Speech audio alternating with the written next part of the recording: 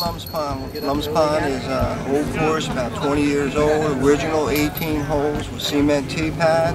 It goes in and out through the wood, so it's a lot of medium to short technical shots. It's a course you can shoot 10 down or you can shoot 10 up, just because of the way it plays. Real nice old course.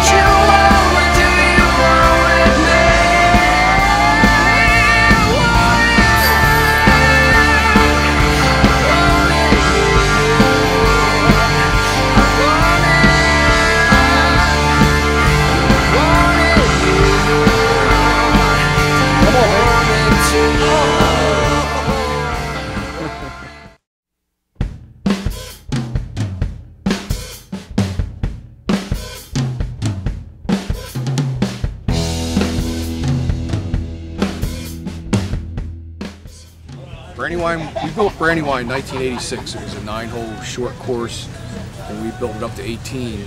And if somebody was coming to Brandywine, I would say it's a wide open course with a lot of elevation changes that will make you lose your sense of distance and makes you throw up shots that are much more difficult than on flat ground, that's for sure. And it's so open that you lose your reference points on your approach shots, so it makes it a little more difficult to play. So I would say if you come to Brandywine, bring your booming discs, your A game, you'll have a lot of fun.